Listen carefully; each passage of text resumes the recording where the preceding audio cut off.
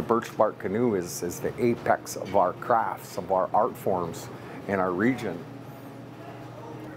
Even our culture goes way back. We hunted, fished, gathered. Everything we did was out of the birchbark canoe. And in recent times, we've lost that culture. My name is Wayne Valliere, and my native name is Minogijik, and it means good sky. My clan is Mukwa, which is the bear. Oh yeah, this is a good one here. And there's approximately 150 canoe builders in the Midwest, but you're only going to find 3 Native American canoe builders, myself, my older brother, and one of my teachers. My teacher, Marvin Defoe from Red Cliff, came to our community when I was probably 11 years old, and he built a model birchbark canoe one summer for some teachers. And by the time I was 16, I built my first birchbark canoe.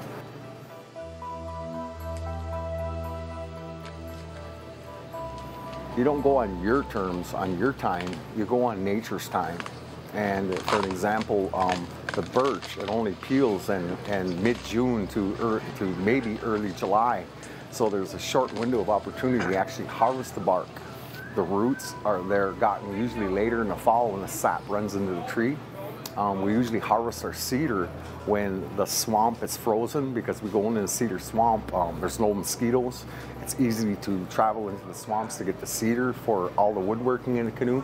The pitch runs in late August when it's the hottest part of the summer, because we use white pine pitch with a concoction of deer tallow and crushed hardwood coals. A friend of mine by the name of Tim Frandy, who is a doctor in folklore down here in Madison, he just graduated and he heard about these residencies. So we collaborated with the university and some other people and created this project.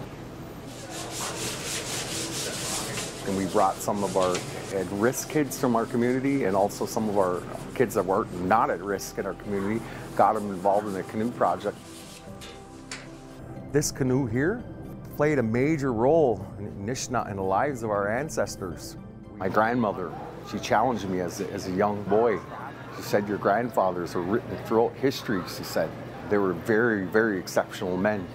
And she said, what I challenge you and your brothers, what I challenge you young men, is that what will your great-grandchildren say about you someday?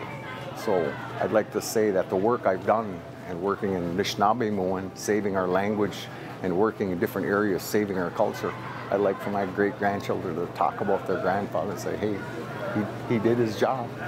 He kept that alive for our people. We didn't have to go looking for it. It's here for us.